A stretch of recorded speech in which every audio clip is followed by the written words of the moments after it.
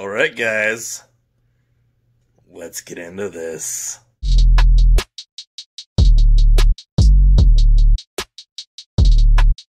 Hey guys, how's it going? Otaku Mike here, back again with another video for you guys today. We're doing another manga first impressions video.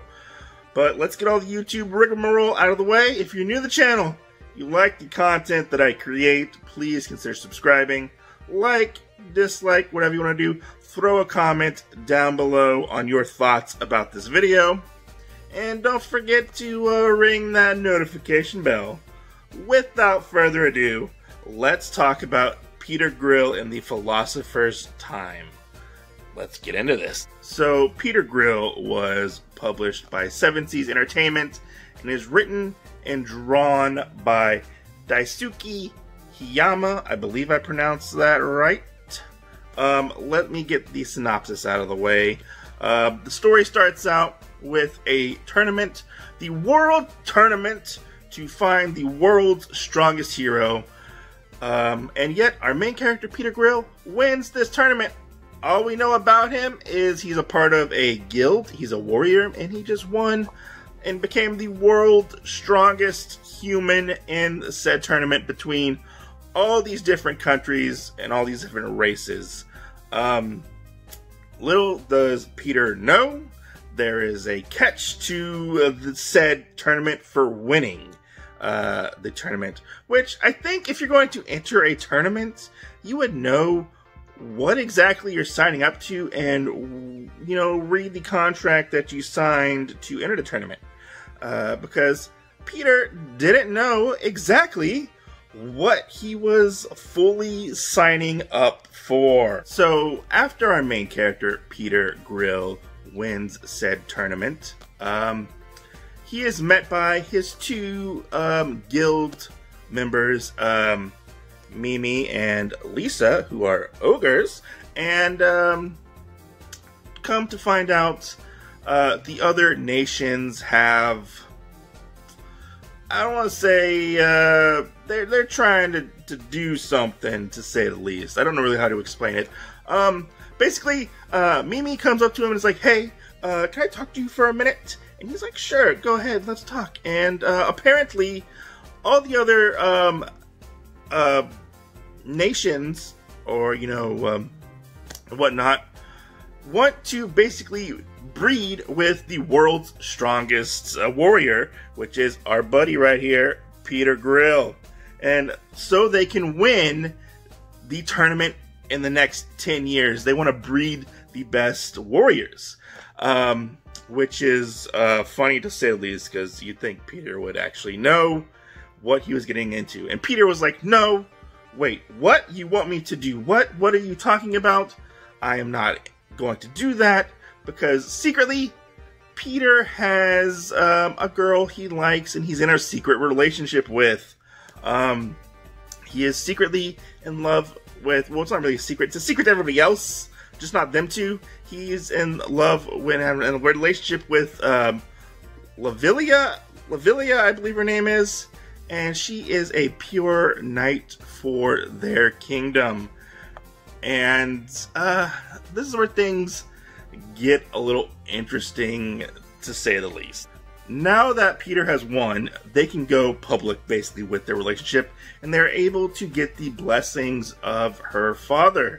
They do get the blessings of her father, but things don't go according to plan, because other nations come and try to take Peter's man seed away from him.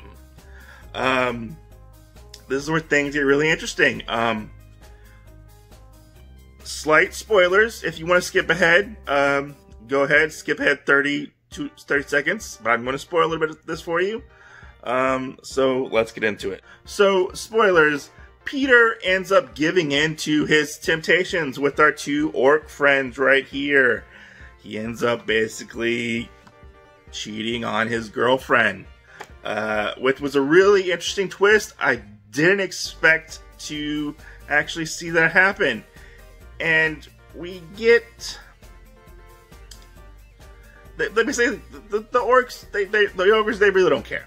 They really don't care. They just want the seed so they can have kids and potentially breed the best warrior possible.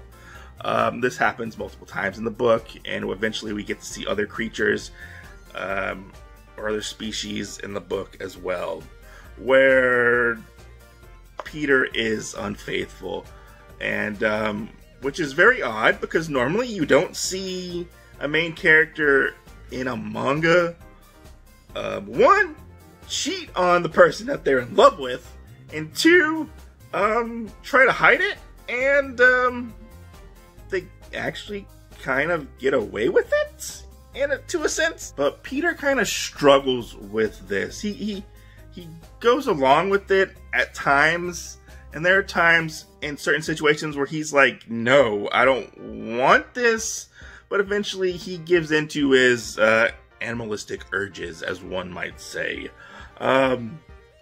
which is interesting. The things I enjoyed about this book, I thought the artwork was actually a lot of fun. Here's some of the artwork right here. Hope I didn't just show anything inappropriate. Oh, I think I just did show you something inappropriate. Yeah, I did. Here's some more artwork right there. This was fun. This was a fun, interesting world to visit, and it was a very well-paced story. I'm interested to see where exactly this goes, because he does sleep with a couple of characters, and will they or will they not get pregnant, and will he actually be able to marry the girl that he actually does have feelings for, and will his bad decisions play a part in possibly destroying their relationship? I don't really know where the Philosopher time thing comes into effect. I'm guessing something to do with the Philosopher's Stone. I'm not 100% sure on that. But yeah, it's going to be interesting to say the least. I liked all the characters and their interactions with each other. I thought this manga was quite funny. There were a bunch of times in this manga where I laughed out loud. I don't know if it was the mangaka's writing itself or the way it was translated over into English, but it was really funny. A lot of the slang that you got in this manga was like hysterical. It was a lot of fun.